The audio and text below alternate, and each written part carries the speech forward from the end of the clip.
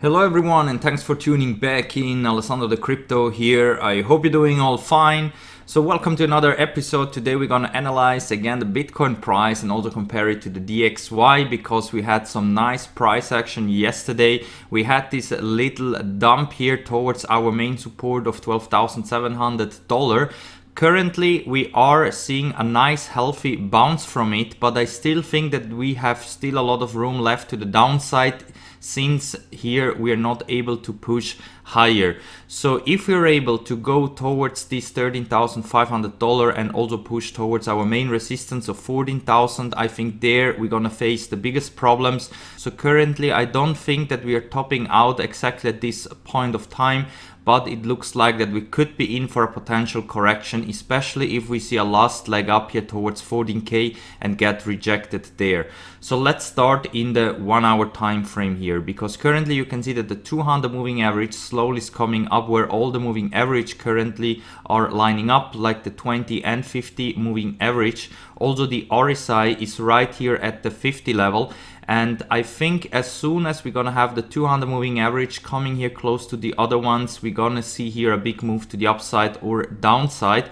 And it's gonna be also depending what the DXY is doing, because currently the DXY could be forming here this ascending triangle in the 1 hour, which could break out to the upside. And in that case, I would target here the main resistance of around $93.60. And that of course could lead into another little correction in the Bitcoin price. And also we're gonna have to look how the stock markets in the US are going to open, because if they're gonna continue to plunge, then I think we could see also Bitcoin following it. And in that case, my target would be here to reach this $12,150.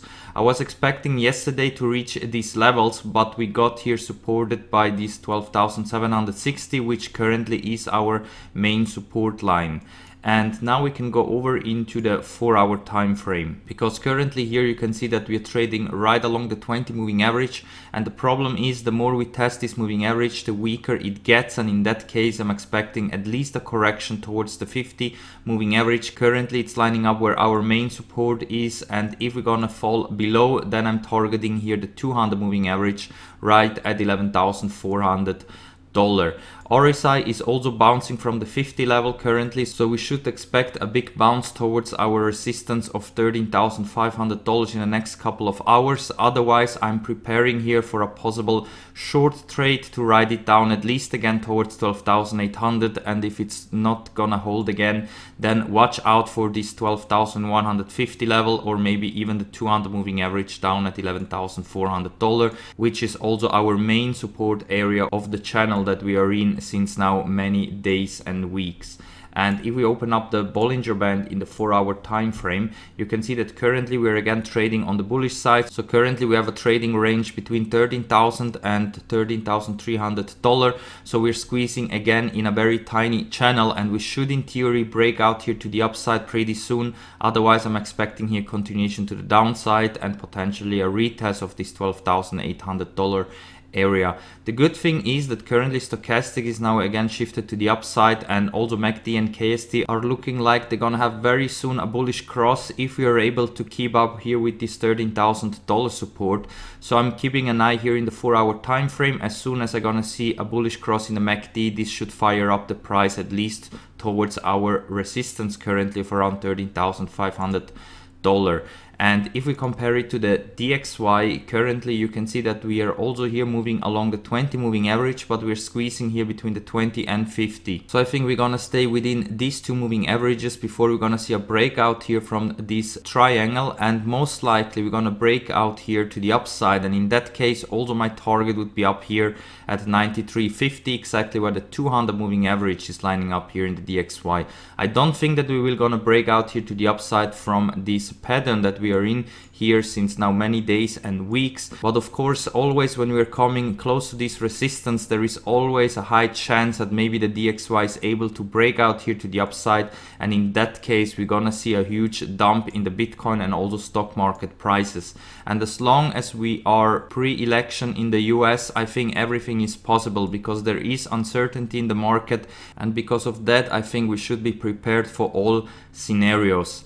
And now we can go back to the Bitcoin chart and open up also the daily time frame, because currently you can see that the 20 daily moving average is perfectly lining up here at our main support of 12k. This was our previous resistance, which now should be turning into new support. So in case of a bigger sell-off here, then watch out for this 12k area, because this is gonna be very important, and there is where we're gonna potentially have another big bounce to the upside, which could potentially take us towards $14,000. Only if from here we are able to push higher and test this 14k and get rejected here, then I think maybe if we correct down to 12k, we maybe also see again $11,100, because this is also our main support of this channel that we are in here now since many days and weeks. And you can see also here my own indicator has a confirmed sell signal here in the spot chart. If we go over into the CME chart, it's not yet confirmed, but also here it looks quite exhausted in my opinion. So we could have in theory from here on a little correction, at least towards $12,000 to $11,000, maybe even lower, but therefore we will need also to break this important and strong support that we have within this channel. And if we go back into the spot chart, you can also see that the RSI is still very exhausted here. We are in very overbought condition. So correction is at any time possible, even though we should expect here for the next couple of days and weeks, big continuations here to the upside in the Bitcoin price.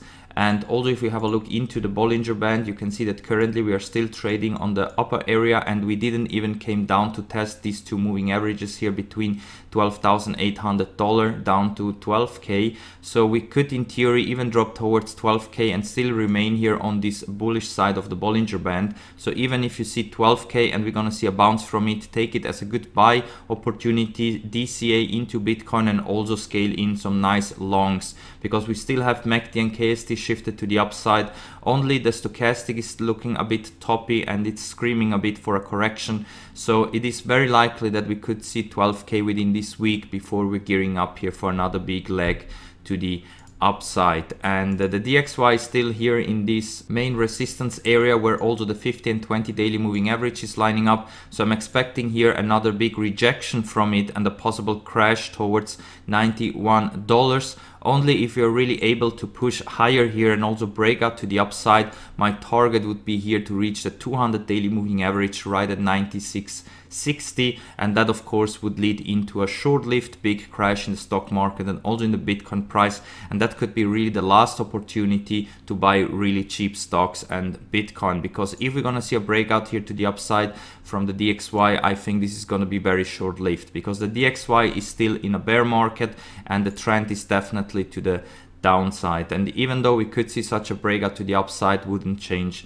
that much. And now we can go back to the Bitcoin price and open up also the weekly time frame, because you can see that currently the moving averages are coming higher and higher towards our main support. And in my opinion, the worst case scenario for the Bitcoin price, if we're gonna see a huge dump, because this red line here acted as a very strong resistance in the last 3 years, and right now it should be a very strong support. So if we're gonna have a big crash to the downside, this is still my worst case scenario here, this $9,000. And you can also see that currently the 50 moving average is coming above of this price level, and the only last moving average that has to come above this line is here the 200 moving average, which is very, very important, because this is usually the price levels where Bitcoin always bottoms out if we're gonna see something crazy happen, like a big crash or something like that, also in the stock market. And that's why the more we are trading here above all these moving averages and bringing also the 200 weekly moving average here higher and higher, the higher the price will also be in case of a